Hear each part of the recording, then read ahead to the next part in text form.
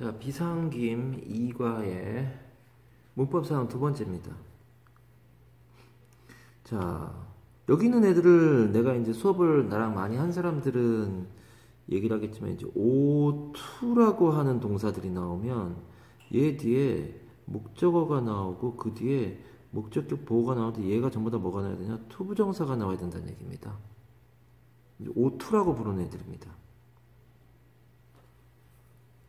보면은 이제 ask나 want, tell, advise, expect, allow 이거 말고도 많은데요. 여기 있는 동사들까지 다 얘들까지인데 여기서 중요한 건 이제 encourage, order 이 정도 하고 tell은 어디가 있구나. 얘들을 다 뭐라 그러냐? force까지 합시다. 안 되겠다. 이 정도까지를 T라고 하는데 얘들을 O2라고 하는 애들이고 외워야 됩니다. 별거 없습니다. 목적어가 투부정사 나온다는 거, 목적어 다음에 투부정사 나온다는 얘기입니다. 이때 뭐뭐 해달라고 ask는 요청하다, 물어보다가 아니에요. ask를 간단히 얘만 그런데 ask가 3형식이나 4형식으로 쓰일 땐 뜻이 뭐니? He asked me a question. 그럼 뭐뭇을 물어보다 라는 뜻인데 OV로 쓰이면 얘가 무엇을 요청하다 라는 뜻이에요. 여기 요청하다 5형식이 그렇게 되죠. 예문을 보면서 가는 게 이건 뭐 충고하다고, 기대하다고, 허락하다. You should ask your teacher to help you. 그러니까 should ask가 O2예요. 이 동사가 5형식이고 목적격 보호가 투부정사만을 온다는 거예요. 5형식 동사고 목적격 보호가 투부정사가 나온다. 그러니까 목적어 다음에 목적격 보호가 투부정사가 나오지 ing 나오면 안 된다는 거예요. 그러니까 you should ask your teacher helping you 이렇게 쓰면 안 돼요. to help you가 된다고요. I just want him to be honest with me. 그러니까 want가 O2라 여기 들어가잖아요. want가 여기 있잖아요. O2라 얘는 뒤에 목적어 다음에 목적격 보호가 투부정사 나와야 된다고요.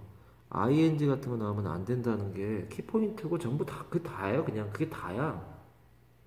The police officer told가 O2예요. 목적어 다음에 목적격 보호가 투부정사 나오고 ing 되면 안 된다. 다 그거밖에 없어요. 그 경찰관은 그 남자에게 멈추라고 말했다. We advised them. 우리는 그들에게 충고했다. 그들이 뭐 하라고? 그들의 돈을 모으는 거잖아요. 그러니까 목적어와 목적격 보호의 관계가 의미상의 주어와 의미상의 동사 관계 된다는 얘기도 들은 사람이 있을 겁니다. 충고하는 사람 누구야? 우리예요. 돈 모아야 되는 사람 누구야? 그들이라고요. 말하는 사람 누구야? 경찰관이에요. 투스탑 하는 사람은 그 남자라고요. 그러니까 목적어가 목적격 보호하는 거예요. 목적어가 목적격 보호한다라고 해석하면서 영작도 그렇게 해야 되죠. I didn't expect him to become a writer. 나는 기대하지 않았어. 이게 O2인데요. 목적어가 뭐? 목적격 보호가 된다고요. 그 남자가 작가가 되는 것을 기대하지 않았다. 그 남자가 되는 거였다고요. 선생님이 도와주는 거고 그 남자가 되는 거고 그 남자가 멈추는 거고 그들이 저축하는 거고 그 남자가 되는 거고. Don't allow people to smoke in this people 가지고 didn't 그러니까 허락하지 않았던 게 목적격 보호로 목적어 다음에 투부정사 나와야 된다고요. 그 여자는 나에게 충고했어요. O2예요. 목적어 다음에 목적격 보호가 투부정사가 나온다고요. 내 집을 팔지 말라고. 투부정사의 부정은 준동사는 바로 앞에 낫이 들어가게 돼 있단 말이야. 이게 하나가 좋네요. 그리고 요거 있고요. 요거 두 개가 되게 자주 나오니까 요거 두 문장하고 요 한 문장, 세 문장은 써가면서 외우는 쪽으로 가겠습니다. 이게 시험 문제가 봐보세요. My teacher is going to have me take a special math class next month 이렇게 되는데 이때에 목적어 나오고 목적격 보호가 원형이 나왔잖아요. 그럼 얘가 맞아요. 얘는 뭐라 그러냐면 오형 사역이라 목적어 다음에 원형 나와요.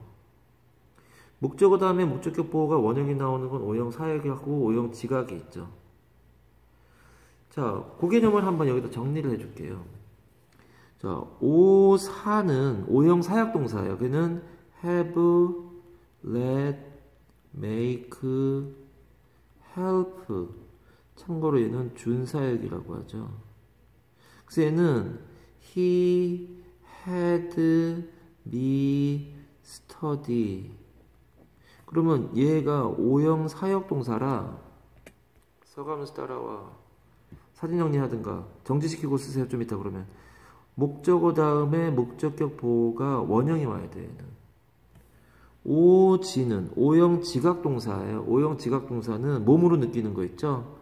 뭐 see, watch, 뭐 feel 이런 단어들 있잖아요. 이런 단어들은 예문이 he saw her sing 이렇게 돼서 오형 지각 동사는 목적어 다음에 목적격 보호로 원형 와야 된다고요. 그런데 O2는 뭐냐? 저 위에는 있잖아요. 더 동사들 ask니, tell니, allow니 이런 애들 더 많아요. 얘는 4개밖에 없고요. 더 많아요. 얘들은요. he asked me to study. 이래서 이 O2라고 하는 동사들은 목적어 나온 다음에 뭐가 오는 거냐? 투부정사 와야 된다고요. 아, 얘들은 동사 원형이 나오고 동사 원형이 나오는데 얘는 투부정사가 나오는 이유가 여기는 동사가 달라서 그렇구나. 오형 사역이냐, 오형 지각이냐, 오형 미투, 그러니까 목적격 보호로 투부정사는 오투냐에 따라서 이 목적어들 다음에 나오는 말이 얘는 원형, 얘도 원형, 얘는 투부정사구나. 그때 얘들을 O2라고 하는 것들을 시험에 많이 나와요. 특히 고등학교 주관식에 많이 나와요. 얘들이. 중학교 2학년 때부터 배우는 거라고 되어 있는데 세상에 이게 고등학교 시험에 많이 나오는데 영작이 나오는데 이걸 틀리는 애들은 도대체 뭐라는 거야 도대체. 그래서 여기 나와 있는 오사 같은 것도 그렇고 밑에 가봅시다. 얘는 My aunts are always letting, asking us to go. 그러니까 us라는 목적어 나온 다음에 to go라는 목적격 보가 나왔으니까 얘가 맞아. 얘는 o to go를 나온. 얘는 오사잖아요. 목적어 다음에 원형 와야 돼요. 오사라서. 목적어 다음에 원형 와야 돼요. 원형 부정사예요. 저거는. convince 같은 경우는 목적어 다음에 to 부정사가 나오는 거란 말이야. 이건 시험에 자주 안 나와요. 여기 있는 단어들을 알아야 된다는 건데 좀 어려워요. 이거는. 모르는 것들은 빼도 돼요. 봐봐. Please don't shout. 소리 지르지 마. 이러죠. She told him not to shout. 이렇게 되는데, 이건 요구하고, 원하는 거 아니야? 그러니까, 요구하는 거니까 ask가 더 어려워. 내용상. 목적어 나온 다음에 목적격 보호가 투부정사 나오는데 얘는 not이 이렇게 껴들어가야 되는구나. 그러니까, 소리 지르지 말라고. 소리 지르지 마. 소리 지르지 말라고 그 여자가 요구한 거야. 그 남자에게. Can you show me the way? He asked her. 그 여자에게 요구했어요. 뭐 하라고? 보여달라고. 길을 알려달라고. 얘가 오투란 말이에요. 물론 얘도 오투입니다만 내용적으로 얘가 맞다는 거예요. 그런 식으로 되어 있는 것들을 풀어보면서 아 여기 있는 단어들이 오투라서 투부정사가 나오고 투부정사에 not이 여기 붙는 거구나. 이런 것들을 연습하셔야죠. 좋은 문제들입니다. 그렇게 연습하시면 좋을 것 같습니다. 그리고 질문 있으면 하세요. 자, 그 다음으로 가보겠습니다. 교과서로 가보겠습니다. 교과서 부분으로. 조건문에 대한 얘기입니다. 자, 조건문 부분 가보겠습니다. 자, 나랑 수업한 학생은 이거를 조건절을 했었어요. 1학년 때 2학년 교재 가지고. 봐보세요. if가 뜻이 뭐냐면 만약 뭐뭐라면 이란 뜻이에요. 이게 종속 접속사라고 불러요. 접속사는 절과 절을 연결합니다. 관계대명사도 절과 절을 연결하고요. 여기 보면은 조건을 나타내니까 조건이란 얘기예요. 얘가 만약 뭐뭐라면 이래서 조건을 나타내요. 조건절이에요. if가 나오면 조건절이라고 불러요. 조건절은 부사절이에요. 얘는 없는 거예요. 얘가 주절이에요. 그러니까 조건절은 부사절이라 날아가고 얘는 주절이에요. 부사절이니까 얘는 생략해도 상관없나요? 예. You can get healthy는 이 형식 완전문이에요. 너는 건강한 상태가 될 수가 있다.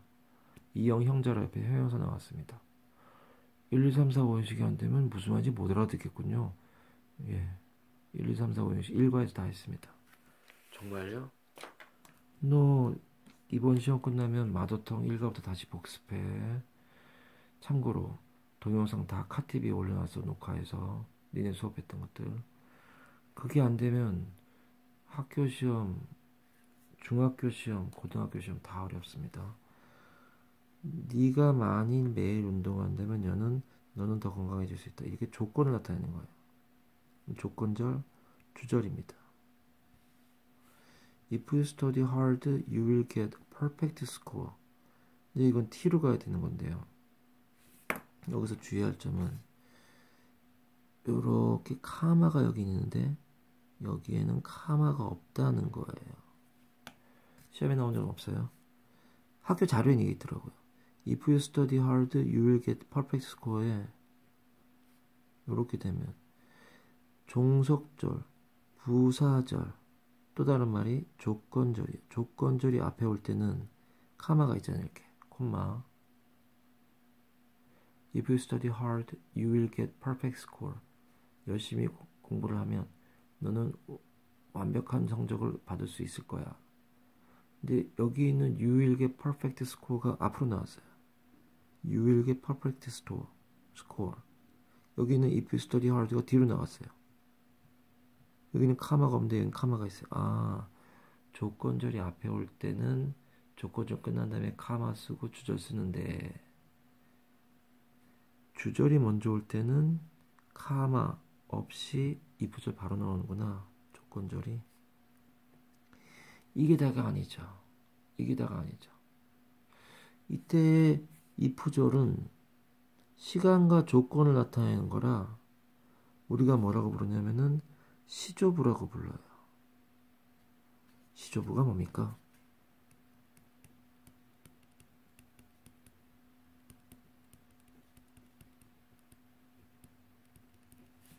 시조부 현재 이퀄 미래예요. 시조부가 뭡니까? 시간, 조건, 부사절이에요. 아, 선생님 이런 거 다 처음 들어서 힘들어요. 괜찮아. 이 명칭이 중요한 건 아직은 아니에요. 시간, 조건, 부사절에서 지금 이건 뭐야? 조건, 부사절이 꽉 세쳤잖아. 꽉 세치면 부사잖아. 조건, 부사절이야. 조건, 부사절 때 현재 시제가 미래하고 똑같아요. 네가 공부를 열심히 한다면 지금 공부를 열심히 하는 거야. 이 말 듣고 5분 있다, 10분 있다, 1시간 있다가 열심히 공부한다면 미래를 나타내요. 근데 이거 현재형 써야 돼요. 미래형 쓰면 틀려요. 얘는 보니까 will get이 나왔어요. 미래예요, 시제가. 그런데 이때의 study와 이때의 will get은 시동이에요. 시동이 뭡니까? 시제가 동일한 거예요. 얘는 미래인데 얘는 왜 현재인데 이게 왜 시제 동일입니까? 얘는 현재형으로 쓰여있지만 실제로는 미래하고 똑같아서 미래형 쓰면 틀려요. 시험 문제 나오는 거예요. will study 쓰면 틀려요. 여기. 네가 아직 공부를 열심히 하지 않는데 이 말 듣고 1시간 있다 네가 열심히 공부한다면 미래 시제니까 이거 씁니까? 안 돼요. 왜 will study 안 된다는 겁니까? 얘가 조건 부사절이라 시조부에 걸린 거예요. 시간 조건 부사절. 현재형 쓰면 그게 미래 시하고 같은 거라니까요. 같은 거라니까. 얘하고 얘가 시와 같아요. 아직 공부도 안 했고 완벽한 점수를 얻지도 안 했지만 얘기할 때 뭐라고 합니까? 네가 열심히 공부한다면 너는 완벽한 성적을 가질 거야 라고 돼 있는데 아직 공부 열심히 안 하고 있단 말이에요. 그러면 will study 써야 되는 거 아닙니까? 아니라고요. 현재형 써야 돼요. 그래야 미래 시제인 주절과 시동이 돼요. 둘 다 아직 안 한 거야. 열심히 공부도 안 한 거고 완벽한 점수를 얻은 것도 아닌데 얘는 현재형 써야 되는 이유가 뭐냐? 얘는 부사절이고 조건을 나타낸단 말이야. 조건을 나타내는 부사절에 현재 시제 쓰는 것이 미래하고 똑같다. 시간 조건 부사절 현재 이퀄 미래입니다. 시간 부사절에 대한 얘기는 when인데 나중에 합시다. 자, 이것도 커마 찍고 안 찍고 얘기도 내가 방금 했던 거고요. if는 이건 부사절인데 얘 봐보세요. Do you know if she bought a cell phone or not? 중학교 2학년이라 세게 안 나올 거예요. if부터 문법선이 뭐니?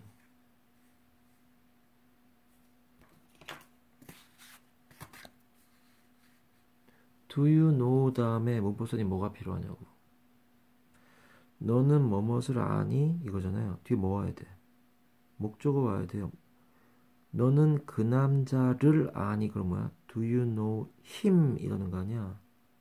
아, 뒤에 목적어 와야 되는구나. 네모 가로쳐야 돼. 너는 뭐뭐인지 아닌지를 아니에요. 이 if절은 네모 가로쳐 있는 거네요. 이 문장 전체가요. if부터 시작한 이 문장 전체가 do you know라는 타동사의 목적어로 쓰인 거예요. 지금 이게 된 거예요. 지금 너는 뭐뭐인지 아닌지를 아니에요. 얘는 네가 열심히 공부한다면 뜻이 달라요. 얘하고 얘는 다르네요. 다르네. 다르네. 얘는 부사절 if라 그러고 얘는 명사절 if라 그래요. 그래서 얘는 1과 마더텅 1과에 있어요. or not까지 나와서 뭐뭐인지 아닌지를 너는 아니? 목적으로 쓰인 명사절이고 얘는 부사절이에요. 이때 if는 뭐와 같은 거니? whether이랑 같은 거죠. 얘가 뜻이 둘 다 뭐야? 뭐뭐인지 아닌지라는 뜻이에요. 얘는 뜻이 뭐야? 뭐뭐라면 진라면 순한만 먹고 싶네요. 아침 6시인데 배고프네요. 자, 이건 뭐뭐라면 이거는 뭐뭐인지 아닌지라는 뜻. 마더텅 일과에 다 있어. 자, 여기서 지금 하려는 말은 조건절 if니까 이걸 되게 심하게 얘기하진 않겠습니다. 대신에 이 두 문장은 외워야 되고요. 요 뜻도 외워야 되고요. 요 말도 외워야 돼요. 이게 뭔데요? 시조부 현재 이퀄 미래라는 건 입에 익어야 돼요. 이번 시험에서 네가 이걸 틀린다고 하더라도 결국 고등학교 가가지고도 내년에 필요한 지식입니다. 얘는 안 외우나요? 얘는 안 외워도 됩니다. 부사절의 시제 Ice melts if you heat it. 네가 그걸 따뜻하게 덮이면 그건 녹을 거야. If you press the button, it turns on. 네가 그 버튼을 누르면 그거 켜져. If my dad drinks. 만약에 아버지가 술을 마시면 그는 절대로 운전하지 않아. 이거는 시험에 나오지 않아요. 이게 나오는 거죠. 우리가 했던 거. If I go to New York. 내가 뉴욕에 간다면.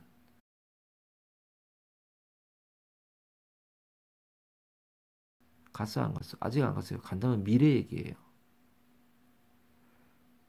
나는 너에게 선물을 사줄 거야. 뉴욕에 가지도 않았고 한 달 있다 갈 거야. 내가 선물 사줄 거야. 아직 사주지 않은 거예요. 근데 얘가 밑에 if I will go to New York, I will buy you a gift. 근데 이게 X표 되어 있어요. 얘가 맞는 거고 얘는 틀린 거라고요. 이거 하는 거예요. 왜요? if부터 여기까지 조건 부사절 시조부예요. 이 if는. 그래서 현재형을 써도 미래가 뭐가 똑같아? 미래 시하고 똑같은 거예요. 아직 뉴욕에 안 갔잖아요. 내가 뉴욕에 가게 되면, 한 달 있다 가게 되면 내가 너한테 선물 사줄게. 아직 안 갔으면 미래인데 왜 밀고 와주고 고우 써요? 시조부 현재 미래라고요. 시간 조건 부사절 현재 시제가 미래와 똑같아요. 그래서 심지어 나는 이거를 얘하고 얘를 연결시키기까지 한다니 뭐라고 써? 시동. 시동이 뭐예요? 시제 동일. 얘하고 얘하고 둘 다 미래 시제야. 미래 시제인데 왜 현재형 써요? 얘라서 현재형만 써도 미래 시제 나타낸다고. 이거 쓰면 안 된다고 하잖아.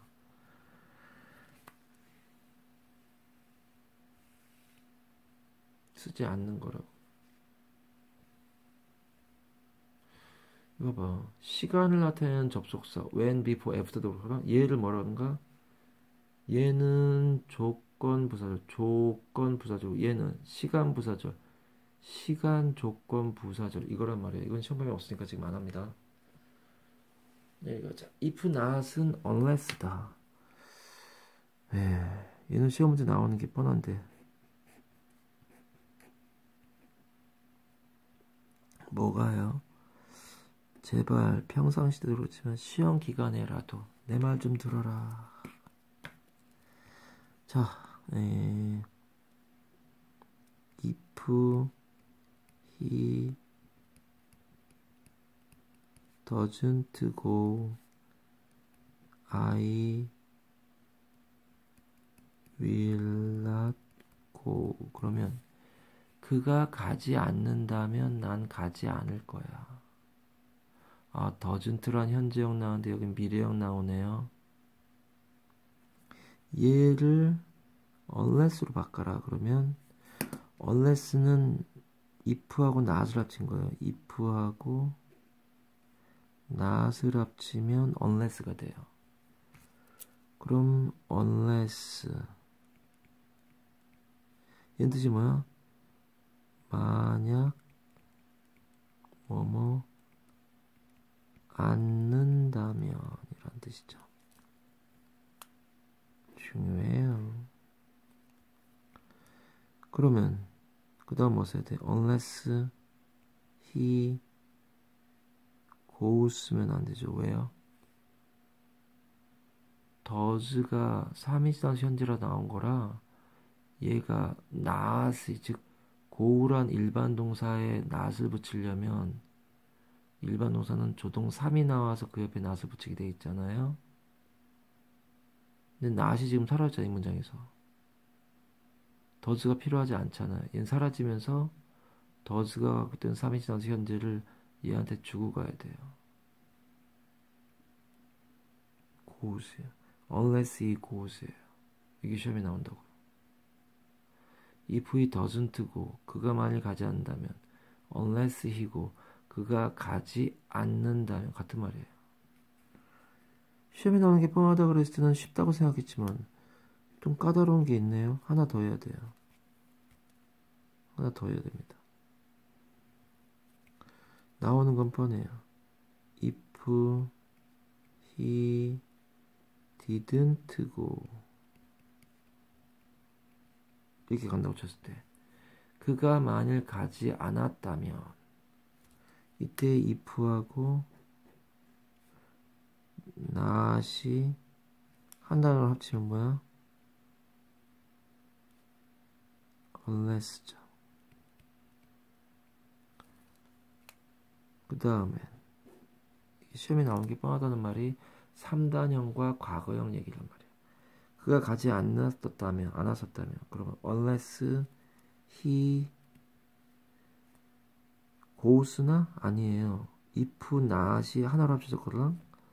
if not이 하나로 합쳐졌어요. if not이 하나로 합쳐서 여긴 not이 필요가 없는 상태예요. 지금 여기에 if not이니까 얘가 이 not이 필요 없으니까 일반호사 고에 부정문 만들려고 not이 나오려고 조동 3이 나왔는데 not이 없어진 상황이니까 얘가 사라지면서 얘가 하고 있던 과거 형식을 얘한테 줘야 돼요.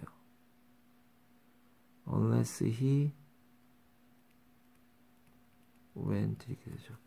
그가 가지 않았다면 if he didn't go unless he went 그가 가지 doesn't go에 does가 왜 나온 거야? go에다가 not을 못 일반 동사는 not을 바로 붙일 수 없으니까 조동 3이 나왔는데 그 옆에 not이 붙은 거란 말이야.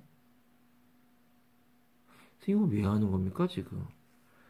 if not이 unless라는 거를 시험 문제 낼 때는 이런 식으로 낸단 말이야. 3일선에서 현재 해가지고 go가 goes로 바뀌고 go가 went로 바뀌는 상황을 유도할 거란 말이야. 이게 답이 나오는 중요한 상황이란 말이야. 여기는 쉬운 게 나죠. 이런 건 안 나와요. 이거 시험에 내겠니? 나가도 안 내요. if not이 나왔네요. 그럼 한 단어로 뭐야? unless예요. if not이 if you don't get up early 네가 일찍 일어나지 않는다면 you will be late for school 학교에 늦을 거야. if not이 한 단어가 됐어요. you 다음에 do는 필요가 없으니까 날라가니까 그냥 get up만 남는데 얘가 does도 아니고 did도 아니니까 get up이 그냥 나오잖아요. 바뀔 일이 없죠. 얘가 시제가 똑같은 현재형이니까. 이거 시험에 내겠냐고요. 너무 쉬워서. 나올 수도 있다. 맞아요. 쉽게 나올 수도 있다. 이것도 외워야 됩니다. 쉽게 내면 이렇게 맞추라고 내는 문제가 나올 수도 있지만 중학교 2학년이면 이게 나올 수도 있어요. 중3이면 이렇게 안 냅니다. 이렇게 나와야 돼요. 중3이나 고등학생 이렇게 나옵니다. 그건 중3 때 할게요.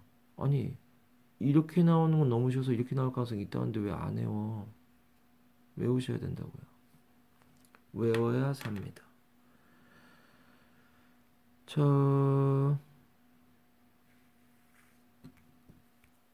이거는 조건은 he goes to the library, he will borrow a book from there. 그가 도서관에 간다면 그는 거기에서 책을 하나 빌릴 거야. If he goes to the library, he will borrow a book from there. 그가 만약에 도서관에 간다면 그는 책을 하나 빌릴 거야인데 여기는 왜 goes고 여기는 왜 will borrow냐? 얘가 시조부라서 그렇다고요. 시간 조건 부사절이라 현재형만 써도 미래형 쓰지 않아도 도서관에 가면 뭘 빌릴 거야. 아직 도서관에 안 갔다니까요. 그럼 will go인가요? 안 된다니까요. 얘가 시간 조건 부사절 즉 시조부라서 그렇습니다. 그는 책을 거기서 빌릴 거야. 이렇게 돼 있네요. 여기 보면 모양새가 미래형, 현재형, 현재형, 미래형. 이게 if절이 나와야겠네요. 얘가 if절일 테고요. 힌트죠, 힌트. 현재형 나온 게 if절이겠네요. If he goes to the library. 얘는 if I don't get up now. 얘는 if I buy a present for my friend. 얘는 if I feel hungry. 현재형 나와야 된다니까 if절은. 요것들 T들 외우세요. 자, 그러면 조건까지 일단 끝냈습니다.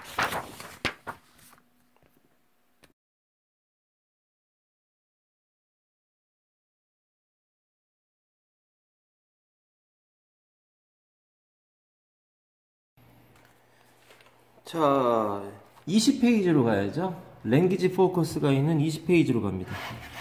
20페이지를 가보겠습니다.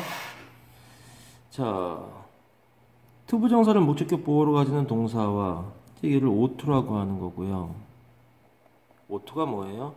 이 동사 다음에 목적어 다음에 목적격 보호가 투부정사 나와야 된다고 하는 얘기를 오투라고 하는 거죠. 조건을 말하는 if, 꽉세 쳐진 if라는 거죠. 네모가로가 아니라. 네모가로 if와 꽉세 if는 구별하는 거에 대한 얘기를 밑에서 해보겠습니다. 자, 가봅시다. Happy birthday, 라푼젤. 생일 축하해. What do you want me to do for you? 너는 내게 뭘 원하니? 그러니까 want가 O2니까 목적어 다음에 목적격 보호가 투부정사 나와야 된다고요. 내가 뭐 해주면 좋을까? 라고 했더니 Please allow me to go into town. allow는 O2니까 목적어 다음에 목적격 보호가 투부정사거든요. 허락해라 나를 내가 뭐하게 목적어가 목적격 보호하게 내가 가게 마을에 들어가게 해주세요. You can't leave this tower. 이 타워를 벗어날 수 없어. The world is too dangerous. 너무 세상은 위험해. dangerous입니다. 발음은 dangerous 아닙니다. dangerous입니다. Can you ask my prince to come to this tower? Can you ask? 너 물어볼 수 있니? O2. 이때 ask는 마더텅 일과에서 했었죠. 3부위나 4부위로 쓰이면 주로 뜻이 물어보다고요. 5부위로 쓰이면 얘는 요구하다 라는 뜻으로 주로 그렇게 쓰입니다. 물론 여기에도 물어보다는 뜻이 나오기도 해요. 이것도 여기에도 요구하다 뜻이 나올 수 있어요. 근데 주로 쓰이는 게 그렇습니다. 그래서 오형식이 나오면 목적어, my prince가 목적어잖아요. 내 왕자님에게 뭐 하라고? to come, 오게 해달라고 요구할 수 있니? to this tower로. No, I can't. 못하지. can't 다음에 생각된 말을 쓰시오. ask your prince to come to this tower 이렇게 나오겠죠. 내려가 보겠습니다. 자, 바라는 점을 써보라는데 예, 어렵지 않습니다. 자, I want 민지 to study harder. O2라 목적어 다음에 목적격 보호가 나는 민지가 더 열심히 공부하기를 원한다. 이때 hard는 부사의 비교급인 걸 알 수 있어요. hard는 형용사도 있고 부사도 있는데 이게 부사의 비교급인 거 어떻게 알아요? 똑같은데 스펠링이 일반호사 옆에 있잖아. 그러면 부사겠죠. 부사의 비교급이겠지. 자, I want 수민 to be nicer to me. 다 똑같은 얘기입니다. 그러니까 이거를 다 쓰기가 귀찮아. 그래서 이럴 때는 얘들을 이렇게 그냥 묶어버린 다음에 얘들이 O2고 얘들이 목적어고 얘들이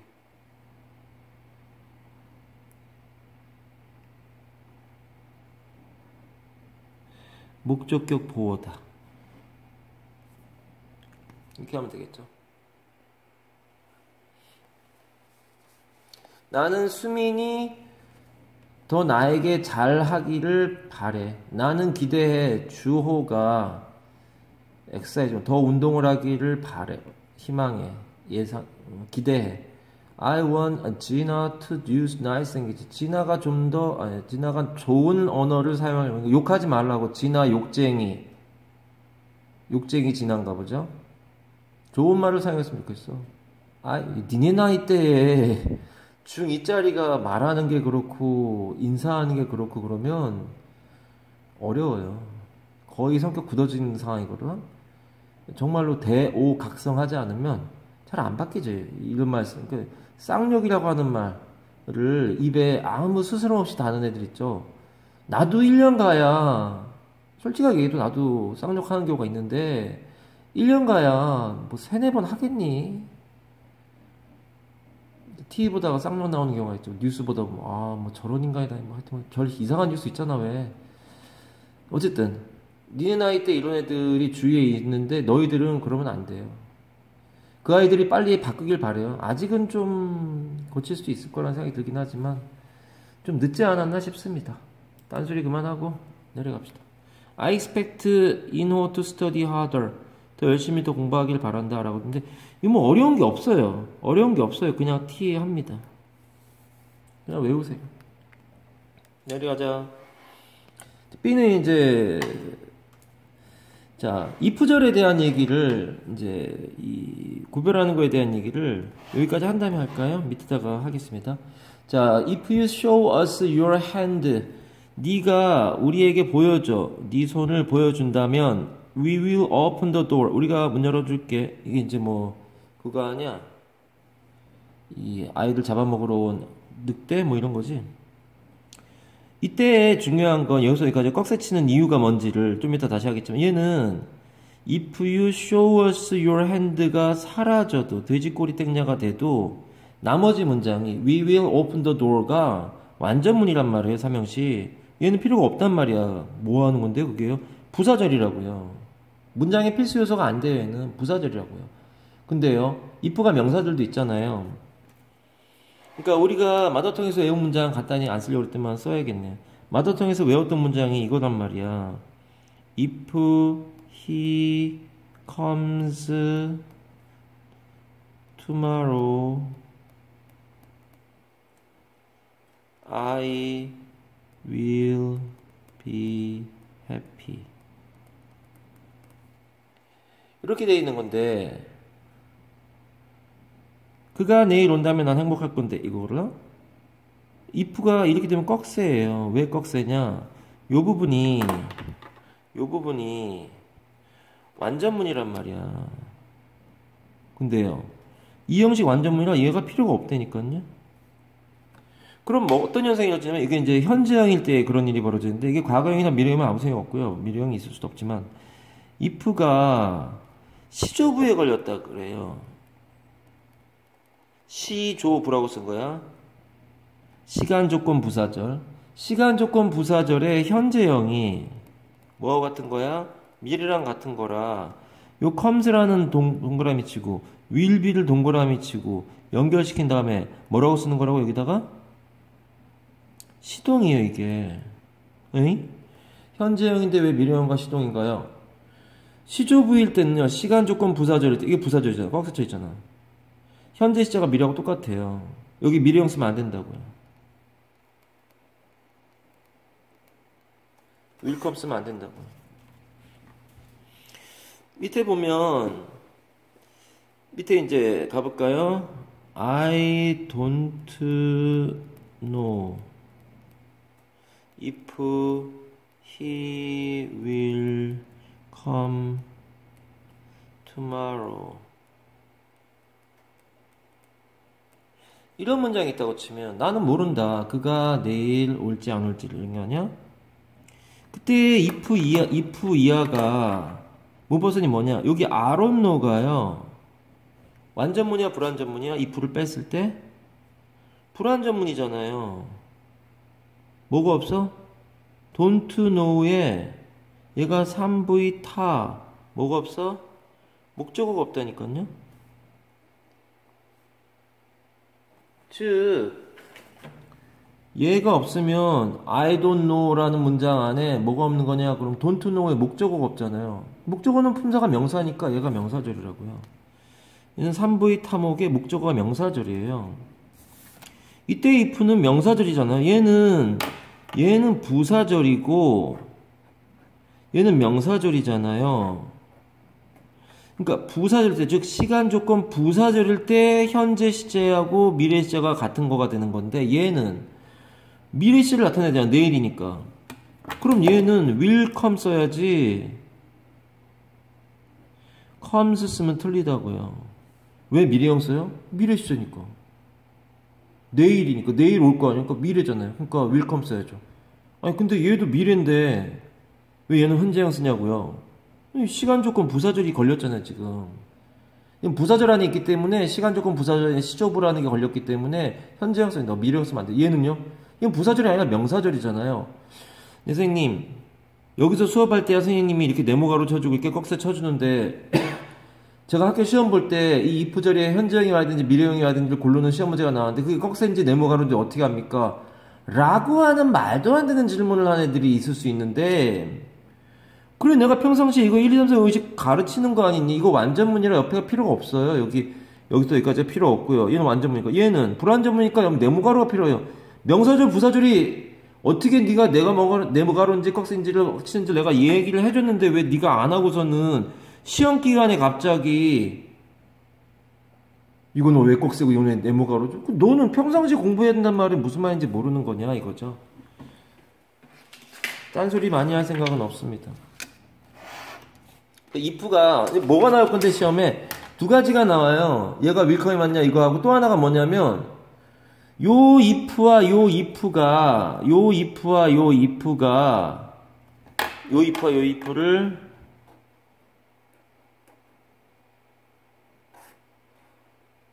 구별하는 게 시험에 나올 거라고요. 뭐가요? 그러니까 본문에 있는 if와 같은 걸 고르셔. 그럼 꺽쇠 쳐지는 if를 찾아야 된다고요. 뭐뭐라면. 얘는 뜻이 뭐뭐라면이잖아. 얘는 뭐뭐인지 아닌지란 뜻이잖아요. 나는 모른다. 그가 내일 올지 안 올지를. 이때 if는 같은 말까지 있잖아요. whether. 이때 if는 whether하고 같이 바꿔 쓸 수 있는 거잖아요. 얘는 whether하고 아무 상관이 없는 단어예요. 뜻이 달라요. 얘하고 얘는. 그대로 외우시고 본문에 있는 if와 같은 걸 고르셔. 그럼 이거 그러면 안 된다고요. 고3까지 나와 얘들아. 참 한심하죠. 그러니까 왜 고등학교 애들이 시험 기간만 끝나고 나면 연락이 오느냐. 고등학교 가가지고 도저히 안 되니까 연락을 하는데 그게 뭐가 안 돼서 그러겠니? 참 안타깝습니다. 안타깝진 않아요. 솔직히 안타깝진 않아요. 니네한테 이런 얘기를 하면서 니네는 그런 일이 안 당하게 할 뿐이지 내가 뭐 내 앞에 있던 애도 아닌데 내가 뭐 얼굴도 모르는 내가 왜 안타깝겠어. 나는 모르는 거예요. 내 앞에서 내 얘기 들으면서 열심히 했는데도 성적이 안 나왔다. 그럼 내가 안타깝고 괴롭겠지만 그러지 않은 내가 왜 안타깝니? 네 운입니다. 다. 갑시다. 그래서 선보여주면 문 열어줄게 해가지고 이때 if가 시조부니까 야 이거 못 쓴 사람은 지금이라도 정지시키고 써. 썼으면 가자. If you show us your hand, we will open the door. 이렇게 됐네요. 그러니까 여기 있는 show하고 여기 있는 will open하고가 시동이라니까요. 시제 동일이라고요. 얘는 현재고 얘는 미래인데요. 얘가 뭐 쓰면 안 되는 거야? will show 쓰면 안 되는 거잖아요. will 물결 표시 친 거잖아 지금. If you put some oil on your hands, 네가 네 손 위에 오일을 좀 올려놓으면 you can come up, 올라올 수 있지롱. 약 올리는 거네. 멍청한 여우냐 호랑이냐. Please throw a rope down. 로프를 내려주세요. to us, 우리에게. If you want to save us. 이때 if는 시조부가 안 걸리는 거라고요. 이거 시조부가 뭐가 할 필요가 없어요. 여기 throw가 can come이 미래를 나타나지 않으니까 시험 문제 나오지 않아요. 대신에 if가 부사절을 이끄는 if냐만 시험에 나올 수 있다는 거죠. 명사절 이끄는 if하고 다르다. 즉 부사절 이끄는 if냐 명사절 이끄는 if냐 그거만 시험에 나올 수 있는 거죠. 일단 부사절 이끄는 문법서는 우리가 평상시에 왜 치는지를 잘 모르는 거야 아직. 우리를 살려주기를 원한다면 밧줄을 내려주세요. If you want to help me, 네가 나 도우고 싶다면 please give me a rope too. 나도 밧줄을 내려줘. 뭐 이러는 거네요. 별로 도와주고 싶지 않게 생긴 호랑이네요. 뭐라고 써있냐? rope, sold out. sold out이라고 써있구나. rope, sold out. sold out이 매진이잖아, 매진. 다 팔려다 되잖아. 내려가 봅시다. 넣어줄 건 없어. 넣어줄 로프는 없어. 이런 말이죠. 내려갈까요? 이건 어렵지 않아요. 옆에 해석 보면 답 나오죠. 만약 내가 사람들에게 웃어준다면 If you smile at people, 사람들에게 웃음을 보인다면 I will stay home, 집에 있을 거야. 말이 안 되고요. They will smile back at you, 너에게도 웃음을 불려줄 거야. If it rains tomorrow, 내일 비가 온다면 I will stay at home, 나 집에 있을 거야. If you don't use your smartphone before bed, 자기 전에 스마트폰 보면서 1시간 날린 애들 있잖아. 1시간, 2시간 막. 그렇게 하지 않는다면 You will miss the train, you can sleep well, 잠을 더 잘 잘 거야. If you don't hurry, 네가 서두르지 않는다면 너는 기차를 놓치게 될 거야. 이렇게 돼 있네요. 다 시조부에 걸린 것들이잖아요. 그쵸? 하나 더 하자면 얘는 학교 자료에 있을 거예요. 아마 얘는 if you don't use your smartphone before bed 이렇게 되는데 얘가 unless로 바꿀 수 있는 거 아니야. unless는 if not이잖아요.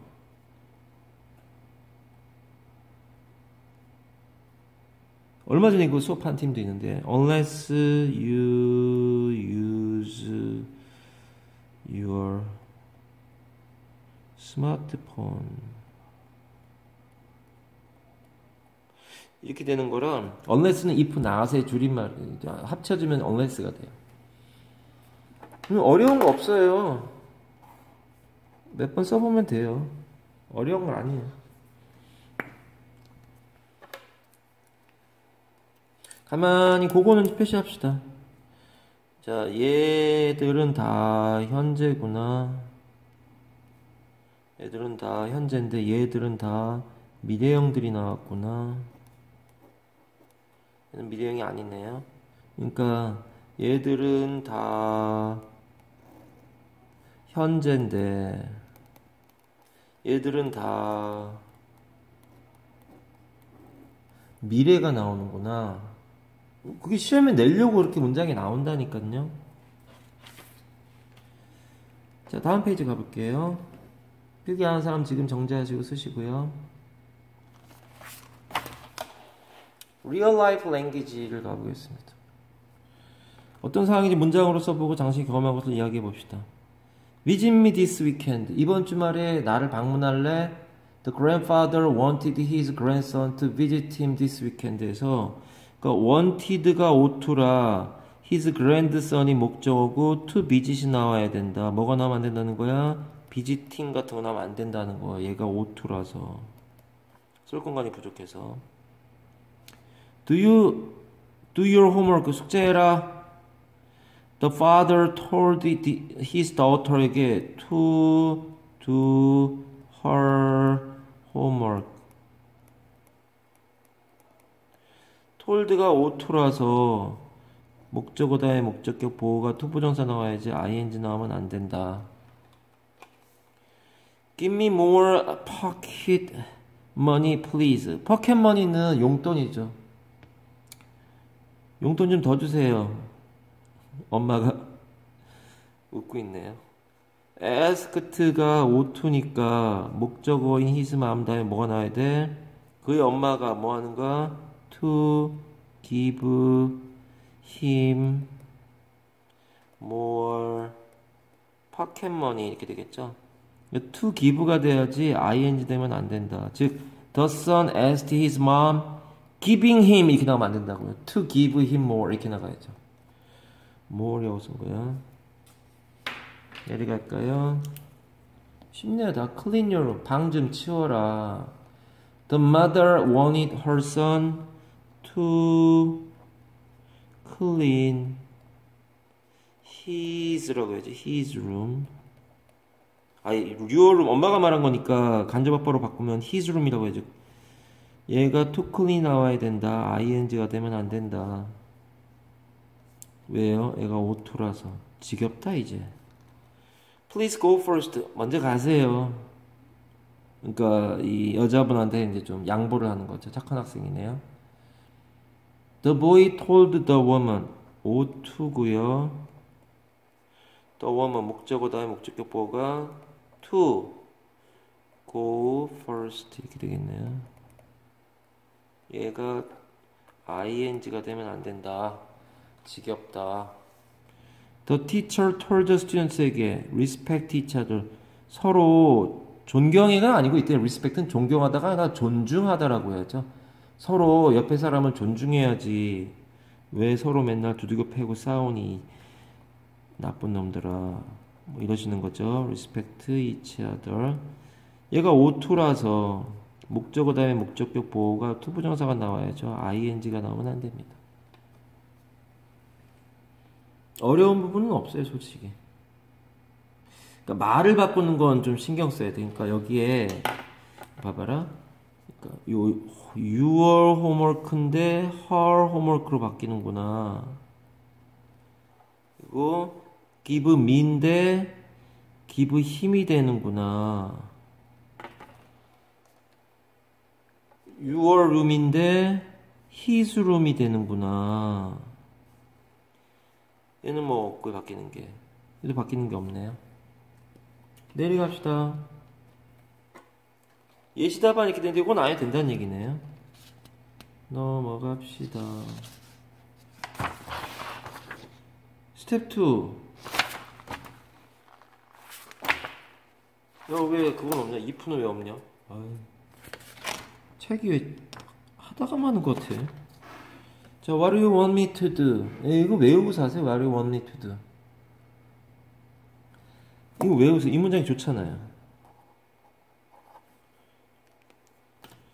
이거 원래 문장은 순위 뭐니?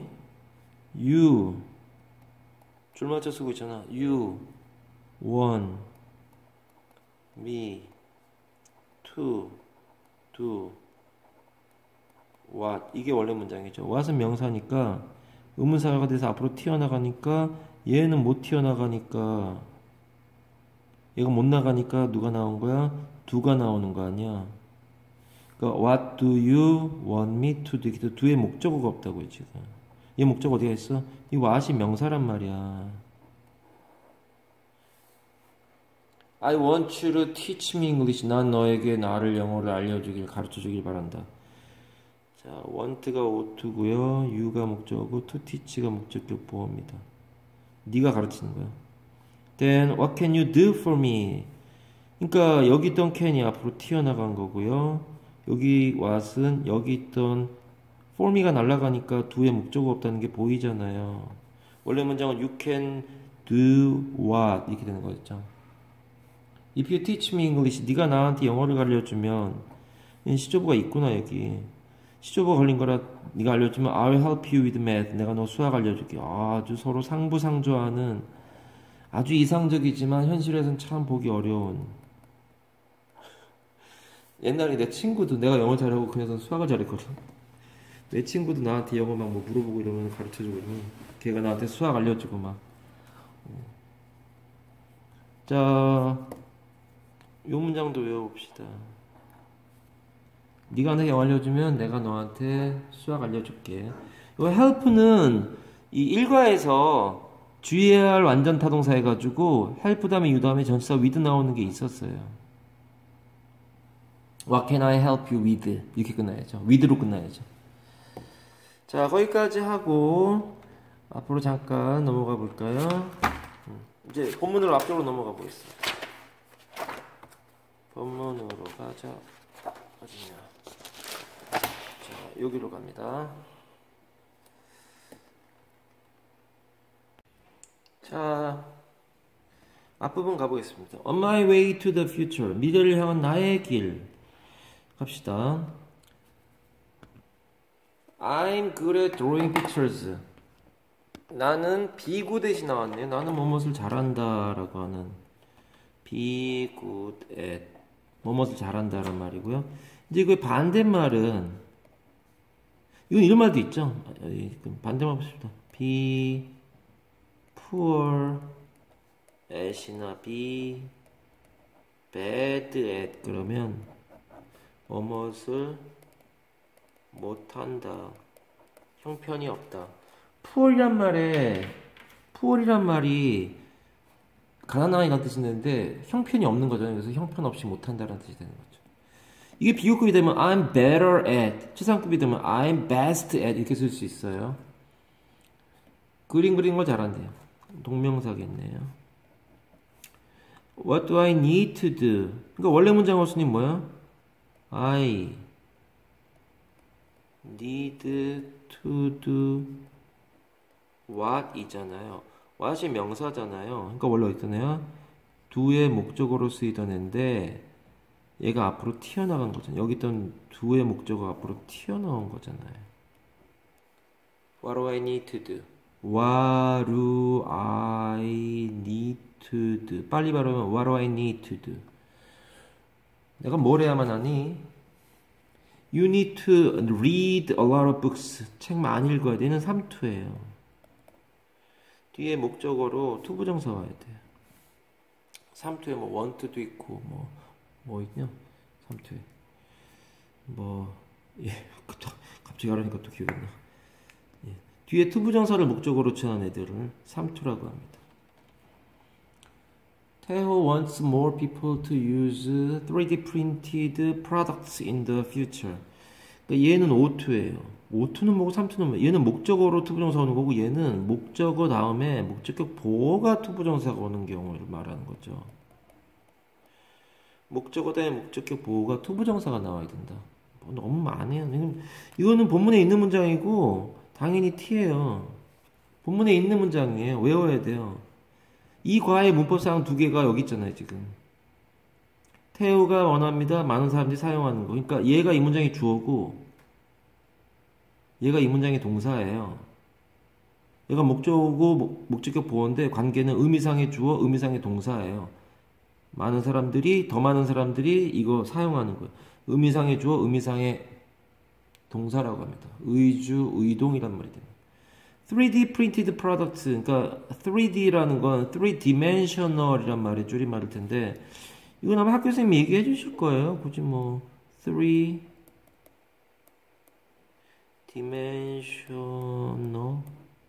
이게 dimension이란 말이 차원이라는 뜻이 있잖아요. 크기라는 뜻도 있고 3dimensional 하면은 3차원의 그러니까 입체적인이란 말이 되는 거죠. printed products 상품들을 인쇄된 상품들을 미래에 쓰기를 원하는 거고요. If you keep looking ahead and dreaming big, your future will be bright. 이렇게 되는데 if부터 문법선이 꺽쇠예요. Your future will be bright가 이형식 완전문이잖아요. I am happy라고요. If you keep looking ahead and dreaming big 에서 keep이 3동이에요. 3동은 또 뭐냐고요? 뒤에 동명사만을 목적으로 취해요. 그러니까 3동 때문에 여기 ing가 나온 얘는 동명사예요. 3동 때문에 여기 ing가 나온 얘는 동명사예요. ing가 현재 분사도 있고 동명사도 있잖아요. 얘는 동명사란 말이에요. 그러니까 보는 것을 계속하고 꿈꾸는 것을 계속하는 거 한다면 보는 거 어디를 미리 앞서서 보고 꿈을 크게 가지는 것을 계속하잖아요. 그럼 너의 미래는 바뀔 거다. 시험 문제 뭐 나온다 그래서 이 keep이 이 will be랑 시동이라고요. 그래서 keep에 슬래시하고 밑에 쓸 공간이 없으니까 여기다가 will keep 하면 안 된다고요.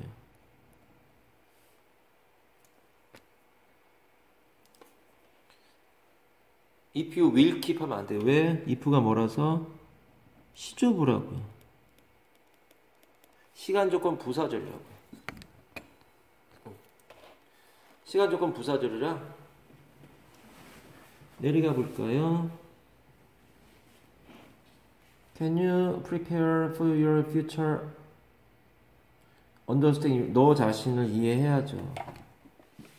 그러니까 네가 뭘 좋아하는지 뭘 잘하는지를 생각을 잘 해야 된다는 얘기겠죠. 이해하고 그다음에 뭐 하래? Topic 2는 preparing your dreams를 준비하고요. Jobs of the future. 미래의 직업들이 무엇인지 20년 후에는 뭐에 대해 쓸 건 어떻게 할 건지 써보라는 거 할 테고요. 그리고 Cultural Link Topic 5는 Interesting Jobs Around Us. 우리 주변에 있는 재미있는 얘는 현재 분사예요. 얘는 형용사가 명사 꾸며주고 있는 거예요. 재미를 주는 직업들. 선생님은 어떻게 이런 걸 딱 보고 이게 현재 분사고 이게 동명사 이런 걸 어떻게 딱딱 금방 보면 아나요? 맨날 하는 짓이 이래서 이래. 지금 내 자랑하려는 게 아니라 그러니까 네가 반복을 하지 않는다면 이건 보이지 않아. 이게 동명사라는 거 이게 현재분사라는 게 보이려면 네가 반복을 해야 되는데 그 반복하는 연습은 원어원을 해가지고 하라고 내가 연습장 공짜로 만들어 주잖아. 내리 갑시다. 자, 자신의 꿈은 무엇인지 이거는 뭐 굳이 할 필요 없고요. 넘어갑시다. 자, 볼까요? 자, 안 고래 드로잉 피치 됐고요. 자, 요건 나올 수가 없을 테고요. 내려갑시다. Let's play basketball. Well, I'm not good at playing basketball. 얘가 전치사니까 얘는 동명사여야 돼요. 전치사의 목적어가 얘란 말이에요. 명사예요. 농구하는 것을 잘하지 못해. 비구 대신 나오네. Are you? 너는? 여긴 생각된 말이 뭐야? Are you good at playing basketball? 이렇게 되겠죠. 넌 잘하냐? Yes, I think I am. 여기는 뭐가 생각되어 있는 거야? 생각된 게 두 가지나 있네. 여기는 접대시 생각되어 있죠. 접대는 왜 생략해? 타동사의 목적으로 쓰인 접대는 생략 가능하다고 타목절 접대 생략 가능했었잖아요. I am 했는데 M의 뒤에 생략된 말은 여기가 똑같겠죠. I am good at playing basketball. I think that I am good at playing basketball인데 줄여서 쓰단 말이야. I think I am. 내 생각에 그런 것 같아. What are you good at? 넌 뭘 잘하는데 그럼? 애세 목적 어디 있어? what이잖아요. 얘가 원래 여기 있던 애잖아. 원래 문장은 you are가 여기 앞에 튀어나온 거잖아요. 비동사는 조동 물음표라. 원래 문장은 you are good at what? 정말 지겹도록 반복하는데 정말 이거 안 할 거야. 나중에 고등학교 가가지고 사업시험에서 다 틀리고 앉아있어. I'm good at playing soccer. 나는 축구는 좀 하지. 참고로 난 축구도 좀 하고 농구도 좀 합니다. 모든 구기 종목을 다 합니다. 배드민턴도 그렇고 볼링도 학교 선생님이 체육쌤이 계셨는데 그 선생님들 모임이 있더라고. 볼링 모임이. 난 볼링 같은 걸 쳐본 적 있긴 한데 이렇게 막 좋아하질 않아가지고 같이 갈래요? 그래가지고 뭐 가면 좋죠 뭐 해서 갔어요. 따라갔는데 막 체육선생님에다가 막 몇 년씩 친 자기 공도 있고 막 이런 선생님인데 나는 그런 상태는 아니어서 그냥 거기는 하우스볼이라고 해서 거기 있는 볼링공 가지고 치는데 이겼어요. 그 사람들이 별로 기분 안 좋아하더라고. 아니 하우스볼 그 허접한 공으로 한 4, 5년 된 것 같은데요. 대학교 때 한번 쳐보고 뭐 이러면서 쳤는데 기술이 없어요. 그대로 곧바로 던져서 공 하나 남아있는 거 막 스페어 처리하고 이러니까 신기하게 쳐다보다가 나중에 기분 나빠하더라고요. 뭐 어떻게 해. 어쨌든 운동신경은 되게 좋아요. 그러니까 영어 선생이 아니었으면 아마 내 꿈은 원래 축구 선수였는데 뭐 여러 번 얘기하겠지만 집에 돈이 없어서 운동을 하거나 예술을 하려면 내가 그림도 제법 그렸는데 다 돈 들어가는 거잖아요. 그래서 그냥 책만 보고서 할 수 있는 게 뭔가 싶어서 네 꿈을 생각을 하는데 현실적인 꿈을 이게 좀 네 꿈에 대한 얘기 나오잖아 뒤에. 현실적인 얘기를 하는 거예요. 그래서 내가 뭐 축구나 무슨 미술 쪽으로 이렇게 나가서 될 일은 아니겠구나 해가지고 그냥 책은 싸잖아요. 책만 사서 공부하면 되잖아. 그 국사 선생 할까 영어 선생 할까 하다가 영어 쪽으로 바꿔가지고 국사 선생 있으면 비용이 좀 덜 들었을 텐데 영어 선생 하다 보니까 막 사야 되는 것도 많고 막 미국으로도 가봐야 되고 막 그래 돈이 많이 들었죠. 나중에 교사 된 다음에 그 돈 모아가지고 미국 갔다 왔으니까 뭐 어렸을 때는 어려웠을 테고. 자 합시다. 딴소리 한 것 같지만 현실적인 그러니까 네가 잘하는 거래. 네가 하고 싶은 걸 하지 말고 뭐 영화 대사예요. 네가 하고 싶은 걸 하려고 하지 말고 네가 잘하는 거래. 헛소리 좀 했네요. 오케이, then let's play soccer. 그러면 사커 하자. 여기서 이제 가장 중요한 것들은 여기에 다 뭐가 들어가면 안 된다는 거야. 여기 다 뭐가 들어가면 안 돼? 더가 들어가면 안 돼요. 더가 들어가면 안 돼. 운동경기 앞에 더 쓰면 뜻이 달라져요. 여기서 더가 들어가면 그 공을 말하는 거라고 했었어요. 마트통에서. 악기는 앞에 더가 들어가죠. Play the guitar 이러는데 운동경기 앞에는 더가 들어가면 안 된다. 자, 넘어가 보겠습니다.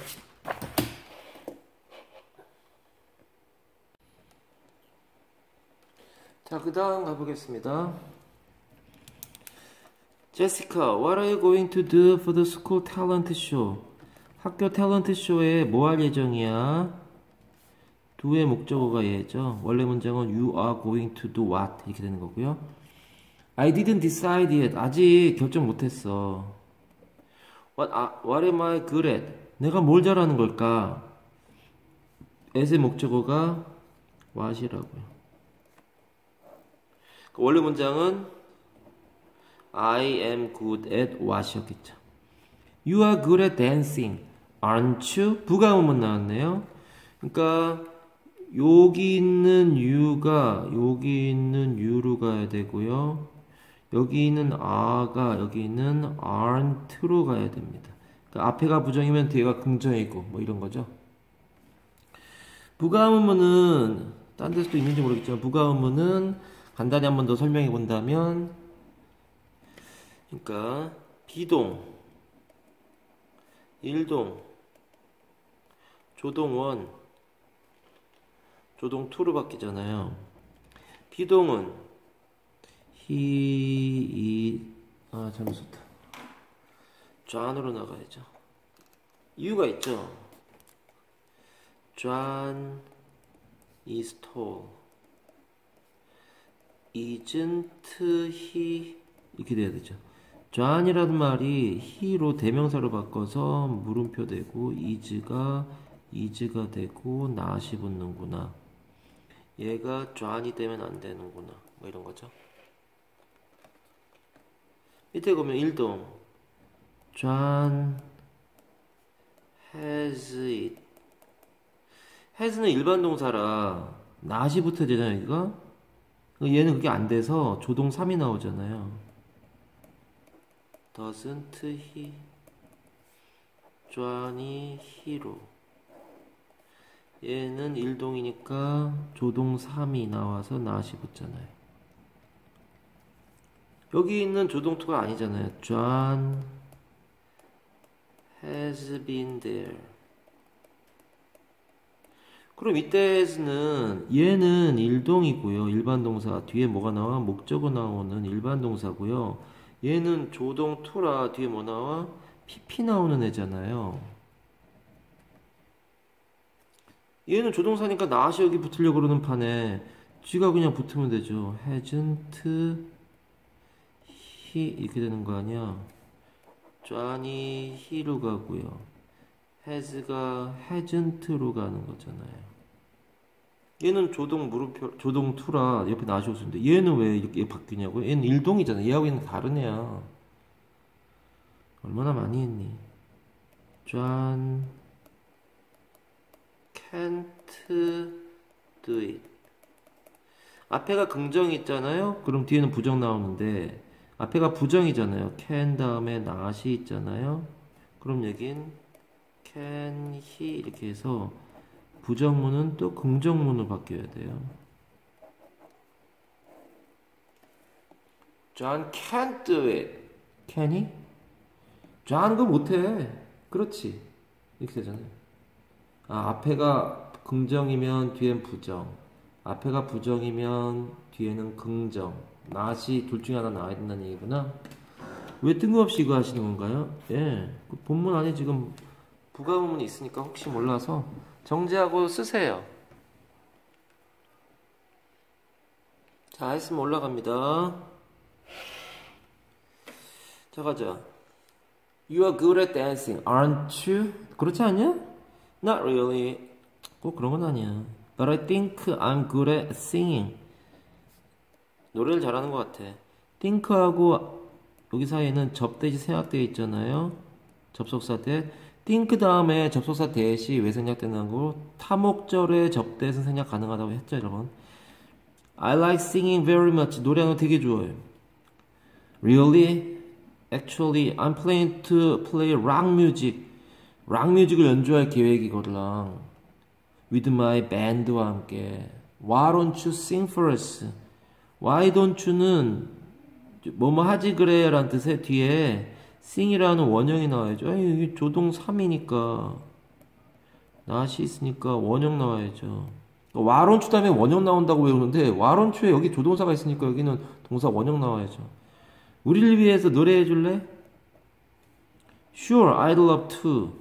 얘는 I'd가 뭐의 줄임말이야? I would란 말이에요. 여기 보면요, 여기다 쓸게요.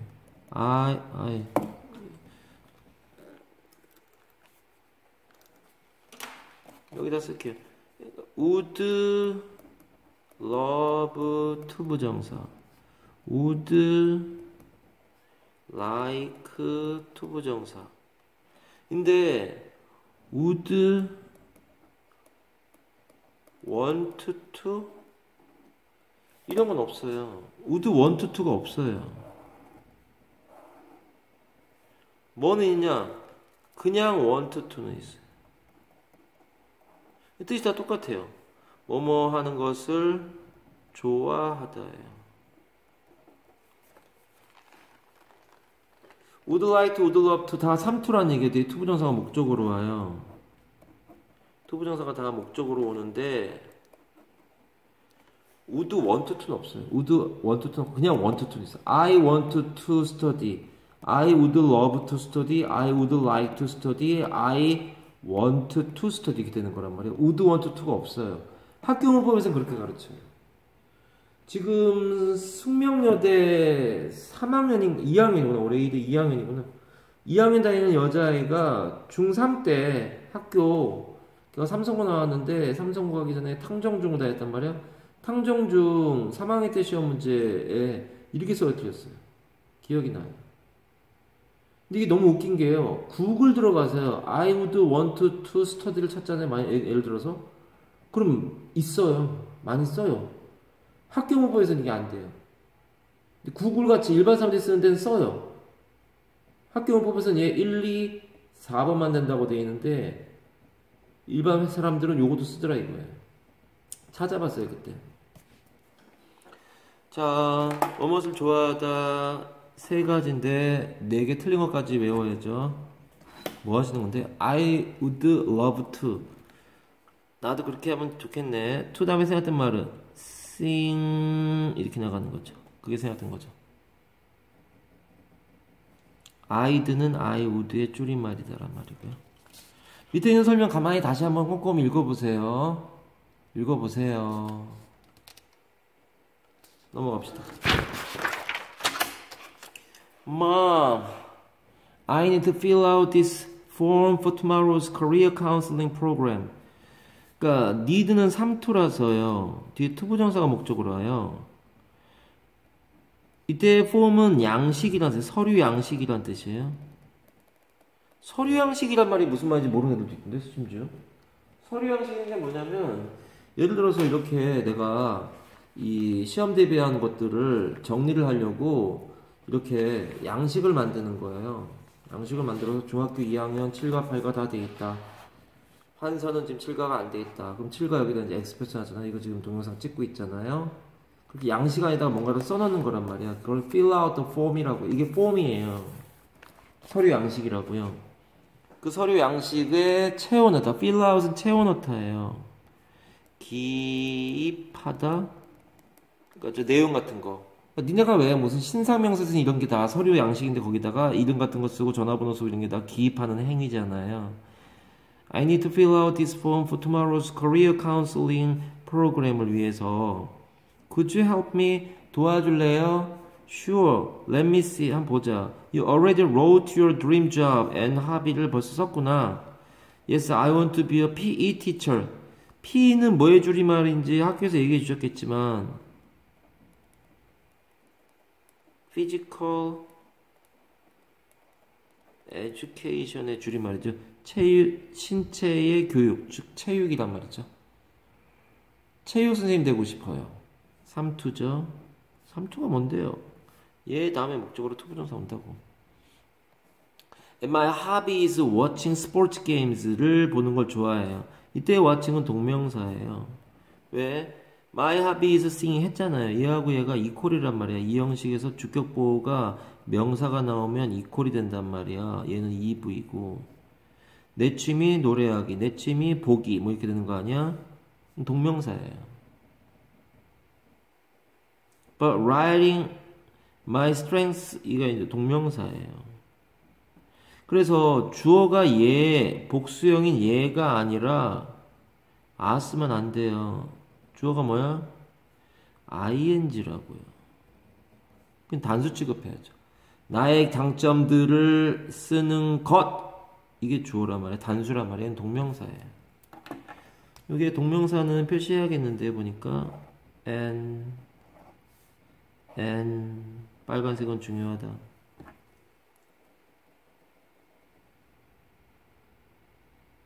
얘는요, 얘도 n이에요. 상담하기 위한 이렇게 계속되면은 얘는 동명사예요. 뭐 하시는 건데요? 아니, 밑줄 치는 writing과 같은 품사를 고르시고 그러면 동명사 찾아야 된다고. 현재 분사가 아니라. 현재 분사는 형용사니까 명사 수식 보호할 테고, 얘는 동명사니까 명사잖아요. 주목부하잖아요. 보호하고 있고 주어하고 있잖아요. 내 장점들을 쓰는 것은 is hard, 어렵네요. What am I good at? 내가 뭘 잘하는가요? 엄마인가 보자마. Well, I think you have lots of strengths. 너 장점 많아. 엄마들은 그렇게 얘기하시죠. 접대시고요. 언제 생략해? 타목절일 때. 타동사의 목적으로 쓰이는 명사들을 이끄는 접속사 대에서 생략이 가능하다. 타목절 접대 생략 가능. 15가에서 했어요. 장점들이 아주 많아. First of all, 무엇보다도 얘는 이제 빈칸으로 나올 수 있다는 거죠. You are good at playing basketball. Aren't you? 이렇게 되어 있네요. 예, 이 are가 나오고 not이 나온 거네요. 너 베이스볼 잘하잖아. 야구 잘하잖아. 더 쓰면 안 돼요. Oh yes, I'm good at playing baseball. 예, 야구 잘하죠. 더 쓰면 안 되고요. 얘는 동명사예요. 전치사에서 목적어라 동명사예요. 동명사. 자, 요거 기니까 이런 것들은 이렇게 쭉 써가지고요. 순이라고 써요. 순서 문제로 나올 수 있다. 지금 하세요. 다 그래요. 여기 너무 짧아요. 이건 좀 기네요. 3페이지에 이것도 순 쓰시고요. 4페이지 다 할까요, 우리? 저거 나오는 것들은 다 할까요? 좀 너무 짧고.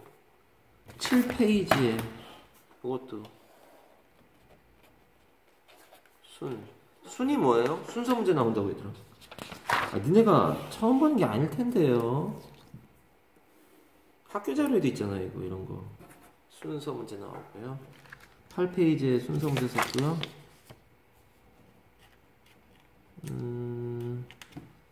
예, 여기는 이거는 있는 저건 모르겠네요.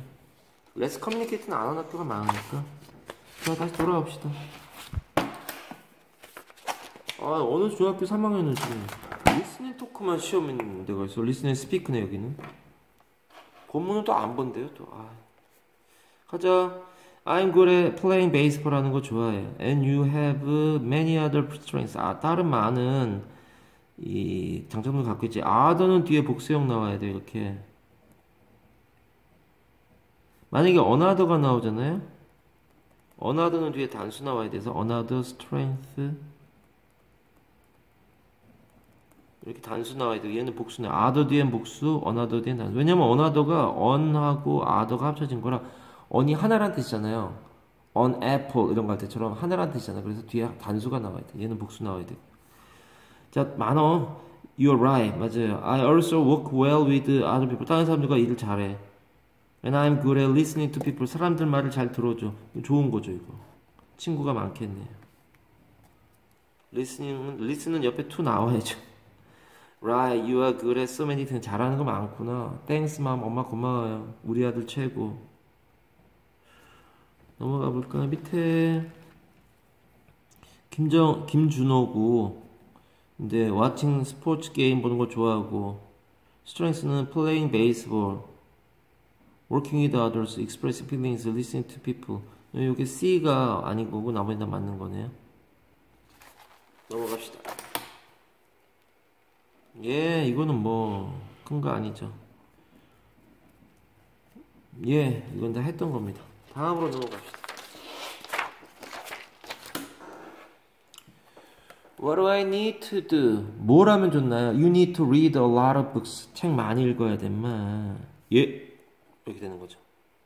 얘가 삼투라. 목적어가 투부정사. 얘가 삼투라. 목적어가 투부정사. do의 목적어 어딨나요? do의 목적어 어딨어? 얘잖아요. I need to do what이죠 원래. 내려갑시다.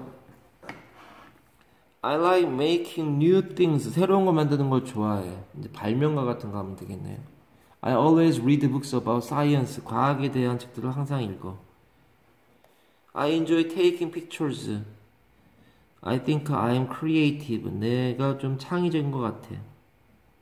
I like to talk with people. 사람들과 말하는 거 좋아해. I'm a good listener. 얘기를 잘 들어줘. 예, 좋은 사람들이네. 그럼 얘는 scientist 되면 될 것 같고요. 얘는 photographer가 되면 될 것 같고요. 얘는 counselor. 사람 말을 잘 들어주는 사람.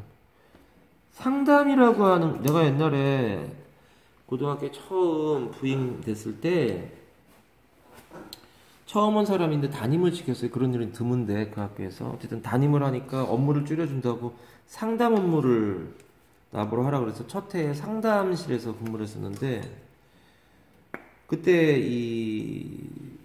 어디 출장을 가라 그러는데 차가 없었으니까 첫 해라 차가 없어서 새벽같이 일어나서 기차 타고 어디 대천인가 어딘가를 갔었던 기억이 나는데 가서 들었던 연수받는데 상담교사 연수받는데 들었던 것 중에 기억나는 거라곤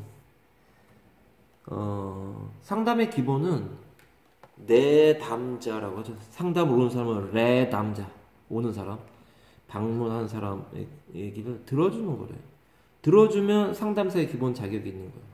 그 들어주다 보면은 고민을 말하러 온 학생이 얘기하면서 자기가 어떻게 하면 되는지를 알아서 자기가 얘기하면서 고민을 해결하고 나가요. 들어주는 게 참 좋은 건데 보통 우리는 말하려고 하잖아요. 그런 게 기억납니다. 그게 참 좋은 얘기였죠. 근데 어쨌든 1년을 내가 무슨 짓을 하고 되는지 모르겠지만 그렇게 1년 상담실에 있다가 그 다음부터 내 교사 생활 대부분을 학생과에 있었어요. 상담교사 시키는 것보다는 학생과 가는 게 낫겠다 싶었는데 대부분의 시간은 학생과에 있었어요. 자, 가봅시다. 뭐 쓸데없는 얘기만 하고. Listen and write. What does the boy need to do to become a scientist가 되기 위해서 뭘 해야 됩니까? I want to be a scientist. What do I need to do? 뭘 해야 됩니까? You need to study science. 과학을 공부해야지만 과학자 되려면. And you need to develop your problem solving skills. 그러니까 problem solving은 형용사예요.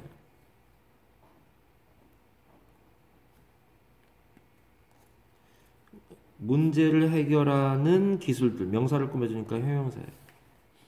현재 분사라고 해야 돼. 문제를 해결하는 기술을 배워야지. 그게 배운다고 되는 게 아닐 텐데. 넘어갑니다. 자, 그 다음 페이지 가봅니다. Jason, I read your paper. 네 글을 읽었는데 it was so amazing. 야, 정말 놀랍더라. 이때 amazing은 품사가 뭐야?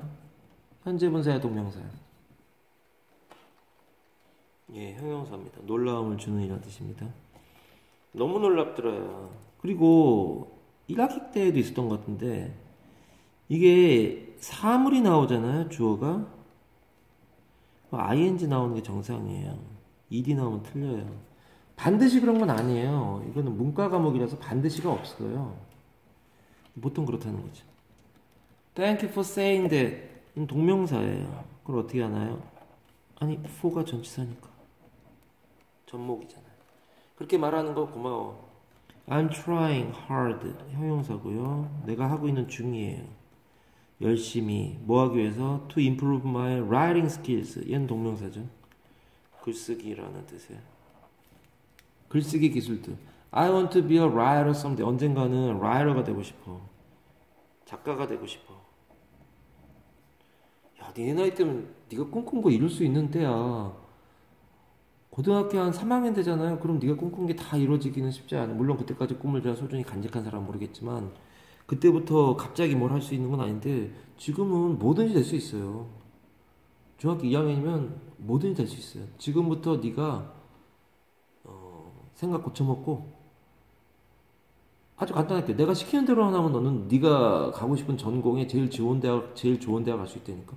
제일 먼저 스마트폰 없애세요. 스마트폰 없애고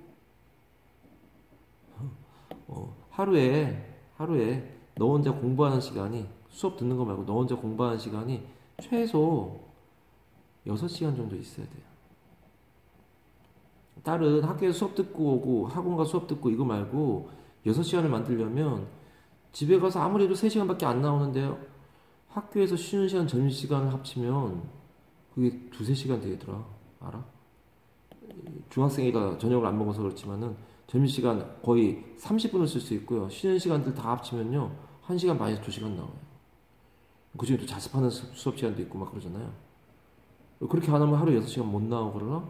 네가 하루 6시간을 집중해서 공부를 하는 거를 습관 들이면서 토요일 같은 데 더 할 수 있잖아요. 스마트폰 당장 없애고 그렇게 하잖아요. 너 4년 뒤에 왜 서울대를 못 가고 연대를 왜 못 간다는 거니? 왜 카이스트를 못 간다는 거니? 자, 갑시다. 작가가 되고 싶어요. Really? I want to write well like 너처럼 글을 잘 쓰고 있어. 이때 like는 전치사예요. 얘는 전치사예요. 우린 할 때마다 이거 쓰는데 someone like you likes you. 얘는 누군가 너를 좋아해가 아니잖아요. 너 같은 어떤 사람이 너 좋아해 이렇게 되잖아. 이거는 전치사라 전목, 얘는 타동사라 타목. 너 같은 어떤 사람이 너 좋아해 이렇게 되는 거 외우시고요. 뭐 하시는 건데요? 이때의 전치사 like와 타동사 like 구별할 수 있느냐? 이때의 like는 동사가 아니라고요. 얘는 전치사예요. 너같이 글 잘 쓰고 싶어. What do I need to do? 뭐 하면 좋니? You need to read a lot of books. 책을 많이 읽어야 글을 잘 쓰지. reading은 동명사겠네요. 주어잖아요. Reading makes your writing better. 너의 글 쓰는 걸 더 잘 좋게 만들 수 있을 거야. What else do I need to do? 그 밖에 뭘 하면 좋니? Well, I write almost every day. 거의 매일 써. Why don't you start keeping a diary? Why don't you는 뒤에 동사 원형 나와야 된다고 그랬잖아요. 뭐뭐 하지 그래. Why don't you? Why don't you start keeping? 얘는 keeping도 되고 to keep도 돼요. 이때 keeping은 동명사고요. start는 우리가 나하고 수업하는 사람도 있고 없는 사람도 있겠지만 좋아하고 싫어하고 시작하고 계속하고. 여기 요 시작하고 계속하고 좋아하고 싫어하고 나오면 이게 시작하고 여기 있네요. start, begin, 계속하고 continue, like 여기 있네요. 아까 like 어디 있었지? like 싫어하고 hate 이런 거 나오잖아요. 그럼 뒤에 동명사나 투부정사 둘 다 가능해요. 뜻이 똑같아요. 투부정사나 동명사나 똑같아요. 뜻이. 다른 건 뜻이 달라지는데 얘들은 뜻이 안 달라져. 똑같다고. 그래서 계속해서 keep a diary 하면은 일기를 계속 쓰다잖아요. Thank you for your advice. 고마워. I'll start today. 오늘부터 시작할게. thank는 뒤에 전치사 for 나와야 되는 건 전치사가 하나쯤은 나온다고 생각해야 되는 거죠. 순서 생각해서 여러 번 읽으시고요. 외워야죠 원래. 중학생은 교과서 보면 외워야죠. 넘어갑시다. Hello, Mr. Watson. 자, 왓슨은 우리가 이 유명한 사람은 이 사람 아니구나. 자, 셜록에 나오는 셜록 홈즈의 친구가 닥터 왓슨이죠. 참 그 사람은 의사죠. Mr. Watson, thank you for doing this interview. 인터뷰해줘서 고마워. 동명사예요. 왜? 얘가 for가 전치사니까, 전목이니까. Sure, no problem. 아우, 별거 아니에요. This interview is for students. 어떤 스튜던트인데요? 이런 스튜던트. 관계대명사 후가 나왔잖아요. 주관대예요. 주격 관계대명사예요. 후는 원래 무슨 단어야? 바로 앞에 있는 스튜던트죠. 후 플러스 불이에요. 뭐가 없어? 주어가 없잖아요. 아, 그래서 얘가 주격 관계대명사구나. 예, 그래서 주격 관계 대명사. 대명사는 뭔데요? who가 원래 무슨 단어야? student를 대신 받았다고요. 관계사는 뭔가요? 앞에 있는 주어 동사가 있는 절과 뒤에 주어 동사가 있는 절. want가 동사잖아요. is가 동사잖아요. 절과 절을 who가 연결시킨 거죠. who want to be, 이때 want가 want가 되면 안 되죠. 왜요? who가 원래 무슨 단어야? student잖아요. 복수니까 student want가 되죠. want가 되면 안 되잖아요. 얘가 복수니까 주어가 복수잖아요. 학생들이 원합니다. to be food stylist. 그러니까 음식 스타일리스트가 되고 싶어하는 학생들을 위한 인터뷰였어요. Can you tell me more about your job? 네 직업에 대해서 좀 더 많이 얘기해 주실 수 있나요? Sure. You may see pictures of food in books or on TV에서 음식들, 사진들 많이 봤지. A food stylist decorates food를 장식하는 거야. decorate는 장식하다라는 뜻이잖아요. 뭐 하기 위해서? To look good for pictures or movies. 이때 look은 EV 형자라 일반 동사 옆에 하는데 형용사 나온 거란 말이에요. 이건 뭐 나오면 틀리는 거야 그래서? EV 형자 뒤에 형용사 나와야지. 뭐 나오면 틀려? 부사 나오면 틀리잖아요. well 나오면 틀린다고. EV 형자의 무슨 유냐? looks him appear입니다. 예, 그렇죠? 네, 갑시다. I want to be a food stylist like you. 당신과 같은 푸드 스타일리스트가 되고 싶어요. like you는 전목이고요. 뭐뭐처럼이라 뜻이에요. 너 같은 푸드 스타일리스트가 되고 싶어요. What do I need to do? 뭘 하면 좋을까요? You need to learn. 배워야 돼. 뭐에서? About many kinds of food에 대해서. What else do I need to do? 뭘 할까요? 그 밖에. You need to study art. 예술도 배우면 좋지. 예쁘게 해야 되니까. Creativity. Creativity. 창의성이란 뜻이죠. is important. 중요하죠. Alright. Thank you for your time, Mr. Watson. 네 시간 내줘서 고마워. 내려가서 his job is to decorate food까지 써야 되는 것 같아요. To look good for pictures or movies. I wanna be a food stylist like you. What do I need to do? You need to learn about 저 위에 있네요. Many kinds of food and study art. 이게 두 가지가 되겠네요. 옆에 해석 보고 쓰면 돼요. 저 위에 있어요. 넘어가 봅시다. Talk together 돼 있는 건 시험에 나오지 않을 것 같고요. 아, 이거 알아야 되는 게 있는데. Music producer. 음악 제작자. Teacher. Computer programmer. Study math and science. 수학과 공부하고. Learn about education에 대해서 공부하고. Listen to many kinds of music. 그럼 얘는 얘랑 연결돼야 되고.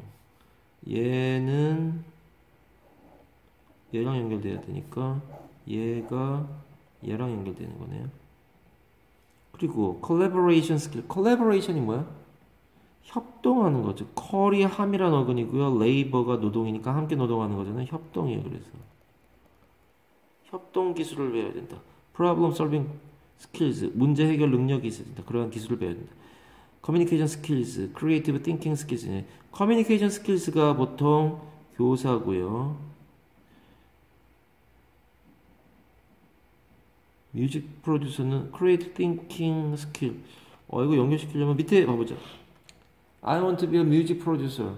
What do I need to do? You need to listen to many kinds of music. What skill do I need to develop? You need to develop your collaboration skills and creative thinking skills 갖고 있어야 되는 게 collaboration skills하고 요렇게 그리고 creative thinking 이것도 여기로 이 사람한테 걸려있는 게 뭐 있냐 뮤직 프로듀서가 걸려있는 게 listen to many kinds of music하고 collaboration skills하고 creative thinking skills가 있다는 세 가지가 연결되어 있다는 거죠. 그러니까 얘가 얘하고 연결된 겁니다.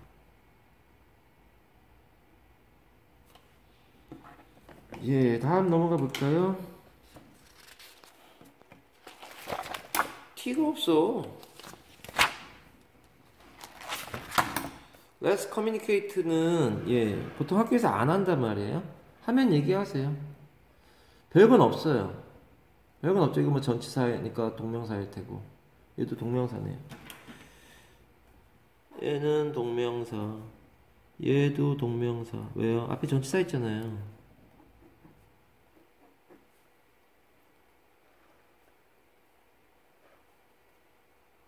예.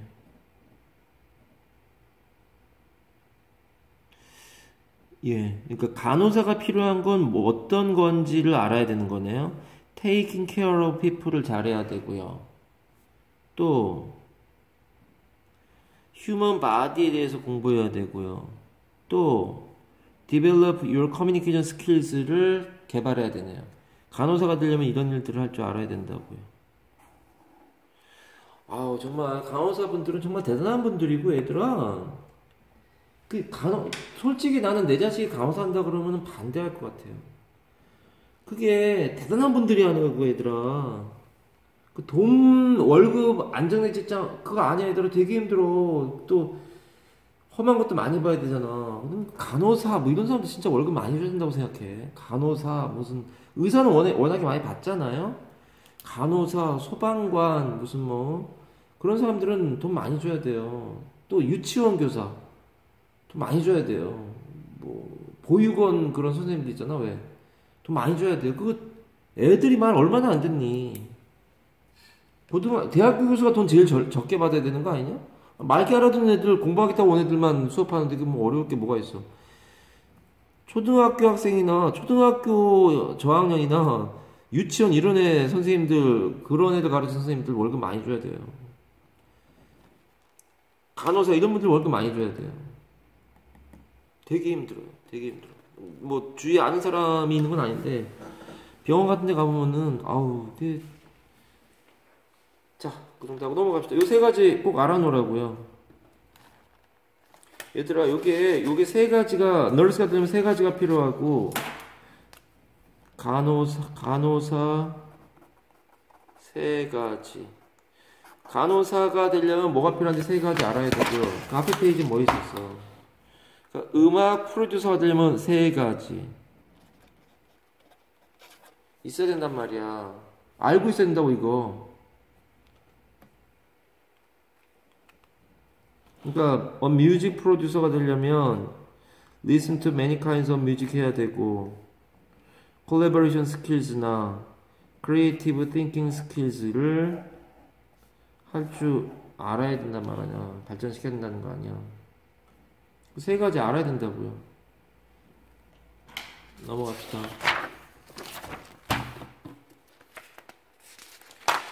프레젠테이션 타임은 안 할 것 같고요. 그쵸? 이거 하니?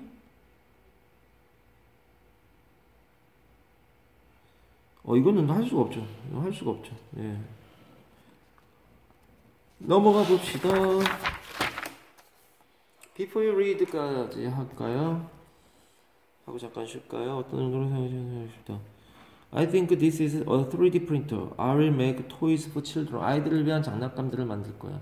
I think this is a flying car. 날아다니는 차야. I want to fly to school in this car. 야, 기껏 날아다니는 차 타고 학교 가겠다는 게 꿈이야? 대단하군요. I think this is a cooking robot인데 I want to taste the noodles that it makes. 이 맛을 보고 싶어요. 그것이 만든. 이건 목관되네요. 얘는 그냥 생략이 가능한 목관되네요. 목관된 거 어떻게 알아요? 옆에 주어가 있으니까 목관되겠죠.